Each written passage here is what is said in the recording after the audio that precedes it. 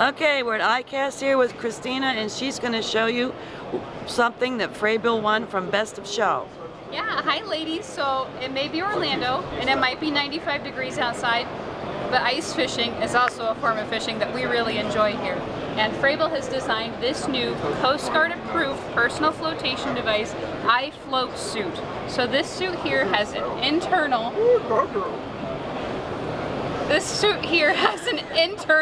personal flotation device built right into it, so you can use this whenever you're out there. You know, conditions may not be ideal. Ice fishing by its nature is kind of a dangerous sport, but it has flotation built into it so that if you go through the ice, you're going to pop right back up, and it's got these ice picks incorporated right here so that you can get yourself out. So we're all about safety here, so these safety features help you enjoy a sport that not many other people can.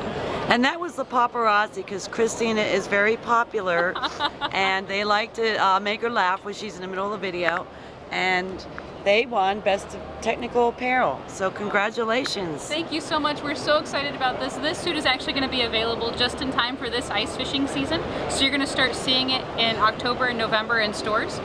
If you need any other information about it that I didn't mess up here in this video, go to www.frabill.com and check out our ice fishing section. Great, and this is how to fish on the ice with safety. Yes, how to fish on the ice the safest way possible.